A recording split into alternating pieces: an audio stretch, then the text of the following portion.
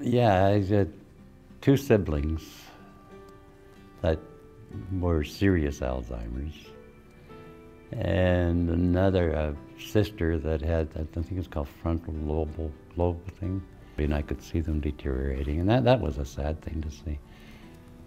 So when I was diagnosed with Alzheimer's, I wasn't surprised. I was in denial, to be honest, before I got diagnosed. And then I got a phone call the next day from the family doctor saying, "Ron, you've got Alzheimer's and you have to give up your driver's license, period." So I'm thinking at the time, now what the heck am I going to do? So that's when I started to do the thinking about how do I offset this? How do I fight this? I have never believed in just accepting something and saying, okay, that's it. No, you can change whatever you can change.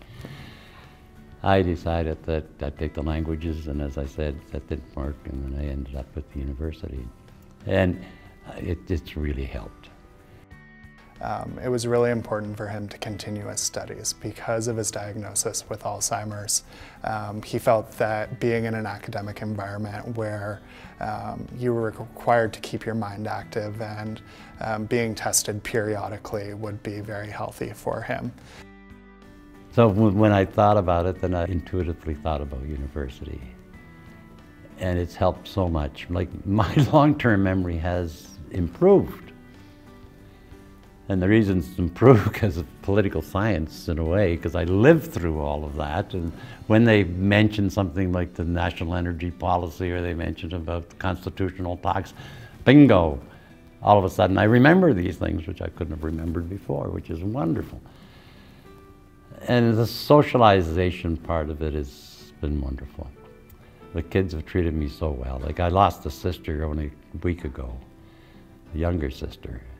And the condolences I got from the kids, it really got to me. Sorry. It was so heartfelt. These kids are great. I can't emphasize that enough. This generation is the most loving generation I've known for a long time. It's been a really unique opportunity having Ron in the classroom, particularly because Disability Studies 1010 is a class really about engaging with disability in ways in which most of our students have never considered, have never thought about disability in this way. What's really amazing about having Ron in the classroom is now we have this individual who can speak for himself to say, this is how these things are impacting me in my life. This is what my life has looked like as it's changed with the diagnosis of Alzheimer's.